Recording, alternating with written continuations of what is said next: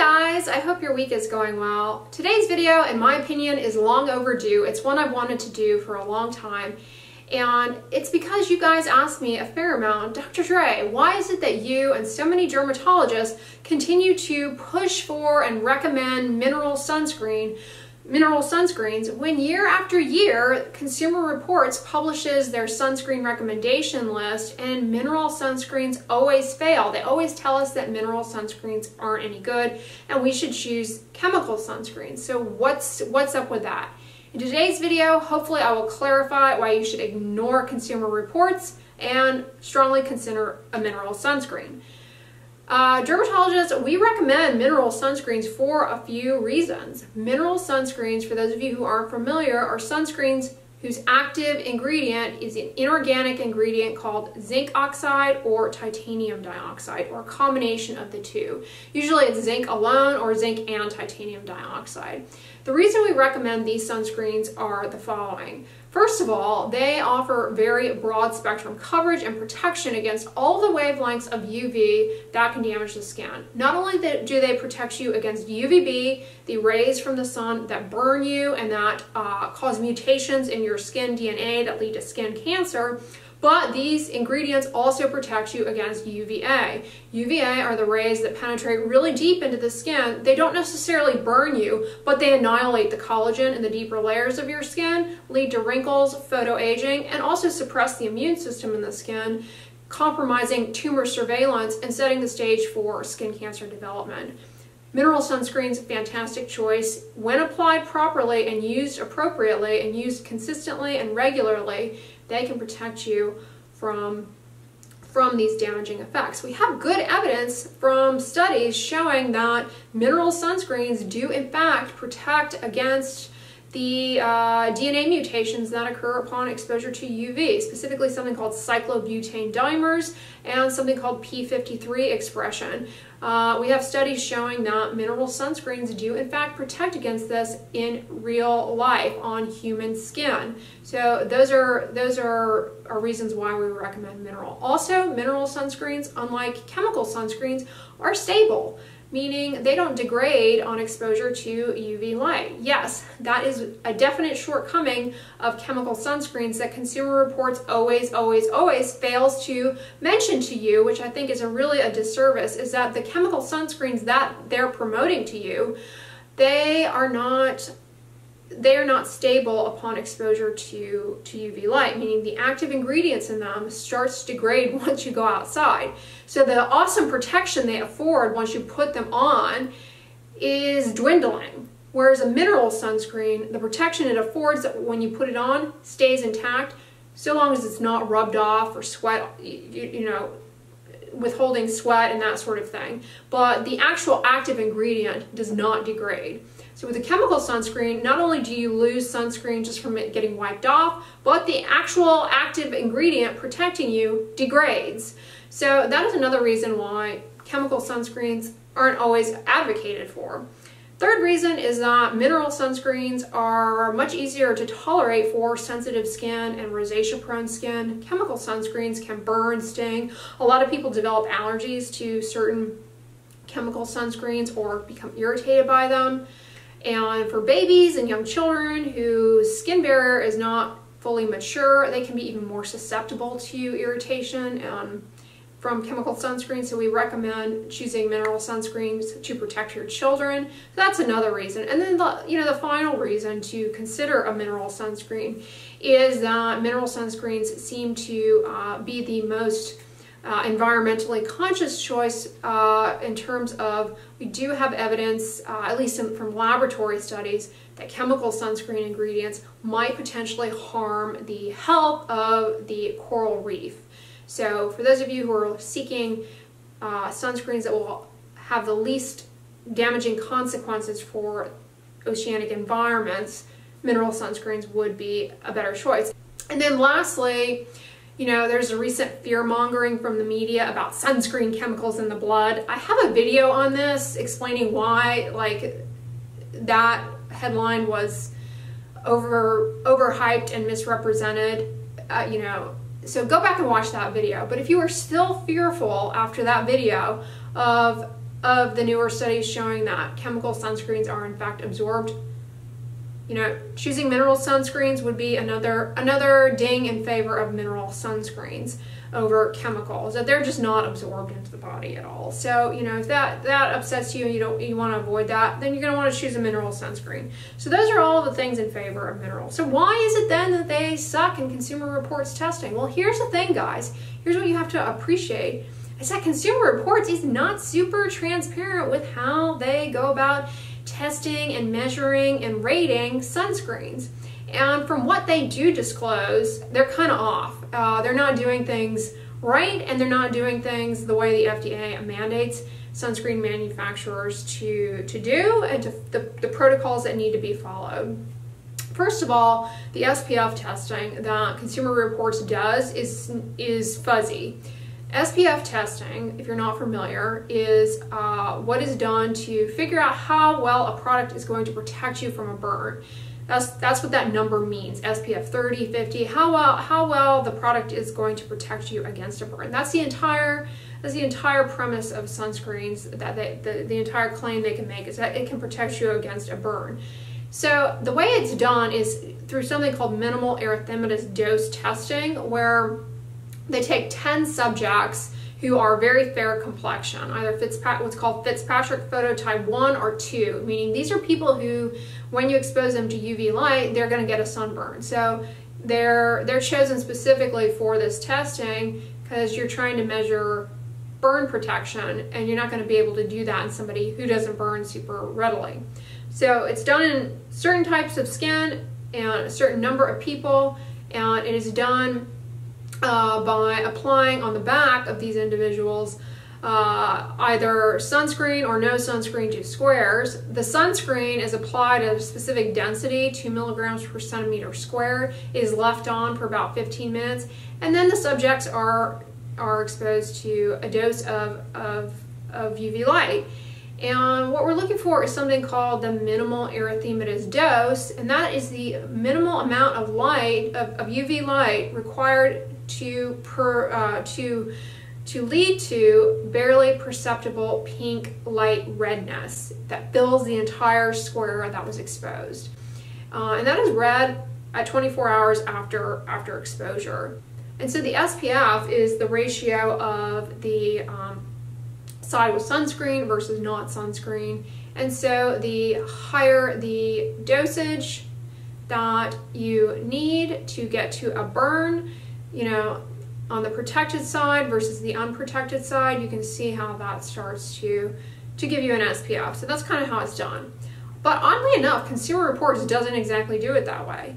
They put the sunscreen on the subjects. They don't disclose at all how many subjects they use, their skin type, if they're following this protocol. They even state on their website, as a side note, Consumer Reports uses a testing protocol that is, quote, modeled on the FDA, what the FDA requires sunscreen manufacturers to use.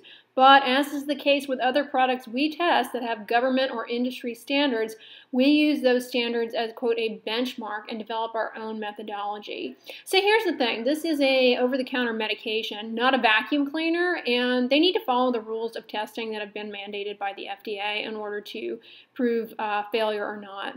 So it doesn't seem as though they're entirely following the protocol. And from what I can glean, they're definitely not. So for the SPF testing, they put the sunscreen on and then they submerge the individual in water, and they do water resistance testing. They jump right into water resistance testing. So they're looking at sunscreens that also make claims not only to protect you against a burn, but that are resistant to loss in water, basically, that will hold up underwater immersion. But they don't test the two things independently. So they put the sunscreen on and then they submerge the individual in water, and then they do the testing. And so that's looking at two different variables. So for the FDA testing, SPF is done independently and then water resistance testing is done. They're not double stacked like Consumer Reports is doing. They're kind of comboing them into one continual assay and saying that, oh, the SPF we get is not the same as the SPF that the product promotes, but they're not doing the testing the same way. So that's flaw number one. The other problem with their testing is how they do UVA. The FDA requires for a sunscreen to be labeled as broad spectrum, it has to undergo critical wavelength testing to show a critical wavelength absorption of greater than 370 nanometers. But the Consumer Reports testing is done a little bit differently in that they do transmittance. So they coat plastic plates and they measure transmittance of UVA through them as a way to determine that. So it's not the same kind of test as what the FDA requires, and it's actually slated to misrepresent mineral sunscreens. And the reason for this, you won't find this necessarily published in any journal or anything, but I've talked to people in the industry, in sunscreen industry, who have to conduct this FDA testing, and they will tell you that one of the issues with the way that the Consumer Reports testing is being done is that it relies on a spectrophotometer through these plastic plates. And my understanding from them is that the spectrophotometers actually are calibrated to filter out anything that's particulate or powder-like as background. And so mineral active ingredients like zinc and titanium dioxide to the spectrophotometer, the machine, are going to appear like background dust and get filtered out and subtracted from the measurement. And so using this assay sets you up, basically sets mineral sunscreens up for failure in that it's not going to adequately capture the UVA protection they afford. And the way the FDA does it is on polymethyl methacrylate plates, and you have a critical wavelength. So that's really looking at an area of absorption under a curve of different wavelengths, not transmittance. So it's a little bit different, and they're not doing the same test. So that's another obvious issue with it. And then they're just not transparent with the participants that they do their SPF testing on, the number of them, their ages, their background skin type. Are they phototype 1? Are they phototype 2? There's no information on how the sunscreen is applied. Is it applied at 2 milligrams per centimeter square, or are you applying it like most consumers do, about a third of what you should be, and that's why you're getting a lower reading? That could also be the case. So they're just not super transparent, and I think for you as a consumer, you should not rely on Consumer Reports for your sunscreen. And I think the FDA actually should kind of step in and shut this down. I think it's inappropriate. Consumer Reports should not be rating an over-the-counter medication. They should stick to vacuum cleaners and refrigerators. The other thing that you should be aware of with Consumer Reports is there is, I suspect, financial bias that goes into who wins out in their reporting. So don't be surprised if that is, I wouldn't be surprised if that's the case, that, some sunscreen manufacturers pay to have the Consumer Reports seal of approval on it. So just don't be misled. Consumer Reports is not a reliable source for your sunscreen recs. I do strongly recommend, particularly, for you guys, a mineral sunscreen, zinc titanium dioxide, zinc oxide. That'll give you good UVB, UVA coverage. That's reliable and doesn't degrade. For those of you who watch me outside of the US, sorry I should have said this in the beginning, but most of this is irrelevant to you because your chemical sunscreens are much more stable than ours are in these states. The FDA has not approved those ingredients that you guys have for inclusion in our sunscreens yet, so we're left with very few filters. The filters we have just are not stable like those in Europe and Japan and elsewhere in the world. So for those of you who are watching me from other countries, a lot of this has nothing to do with you, and your chemical sunscreens are stable. So hopefully the FDA will approve those at some point, but who knows? And then the last issue I will point out with the Consumer Reports recommendations about the chemical sunscreens that consumers may be falsely reassured about when they follow the Consumer Reports recommendations is that chemical sunscreens that they're advocating for, I already told you guys, the ingredients are not stable, right? They'll degrade when you go out and are exposed to sun. The ingredients that are most unstable in chemical sunscreens are those that protect you against UVA. UVA does not necessarily burn you, it's UVB. So in other words, you could have enough UVB protection from those chemical sunscreens to keep you from getting a burn, but not keep you from having your skin severely damaged by UVA because those other filters are degraded. Whereas the mineral counterpart that does not degrade, you have sustained protection against all the wavelengths, even the ones that you can't tell are harming you. UVB is the only UV ray that gives us as a person any kind of acute sense that we've insulted our skin, and that's when we get a burn. So, you know, if you're following their recommendations and being like, yeah, I don't get burned, you may be damaging your skin through exposure to UVA, through loss of the protection from those filters. So just be aware of that. That's why, in my opinion, mineral sunscreen is a better choice, particularly zinc oxide, because it protects against all those wavelengths and it doesn't degrade. But big take-home point, sunscreen alone is not enough to protect your skin. You guys know this. If you've watched any number of my videos, you need to limit the duration of exposure to sun during peak hours. Don't stay out for a long period of time. You know, that's a major problem. People put sunscreen on, they think it's a license to go out for a long period of time and they don't reapply it. Ugh, that's a setup for failure right there in and of itself. So don't just rely on sunscreen. Be, you know, conscientious of how long you're out, and put other measures into place. Wear a broad brimmed hat, sun protective clothing, long sleeves, and go inside when it's peak sun exposure hours in midday sun.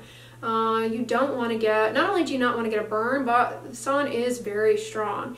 And the dosage of UVA that you get from the sun is much greater than the dosage of UVB that you get. The dosage that burns you, the types of UV that burn you are not even the majority of the sun that hits your skin. The majority of the sun that hits your skin is the one that ages your skin, damages the supportive framework, annihilates your collagen, suppresses your immune system, and you have no clue it's doing any of this until you're 40, 50, 30, and you've got wrinkles, sagging skin, and you're developing pre-skin cancers, and then it's a little too late.